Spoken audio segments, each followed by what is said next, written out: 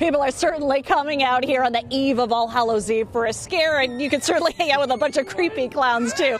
Inside the museum, there's a lot of relics and mementos from hauntings, exorcisms, things that go bump in the night. But Zak Bagans sat down with me to talk with me why he has a murderabilia from all these serial killers and why he thinks people should go see it. The line wraps around the building to see what lurks inside Zak Bagans Haunted Museum, whether you believe in the undead or call it all hocus pocus.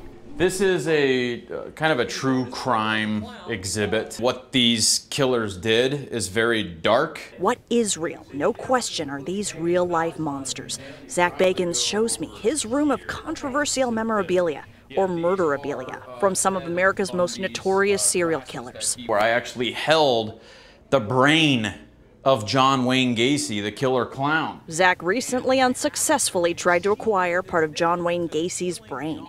He does put on display the clown paintings done by the man who, in the 1970s, raped, tortured, and murdered dozens of boys and young men and masqueraded as a clown at parties. Loved ones of victims made sure other artwork was burned and destroyed after his 1994 execution.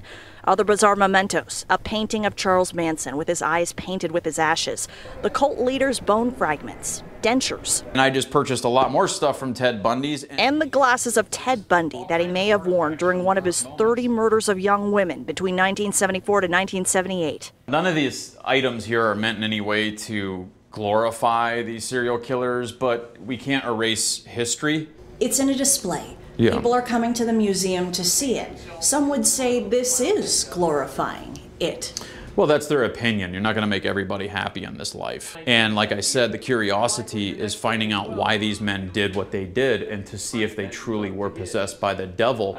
Motivated of sorts by some evil forces? Absolutely. What would you say to people who say, this is their free will? They chose to kill people. A lot of them have that similarity to them, hearing these voices, admitting to having an entity around them. That's where my research into them is.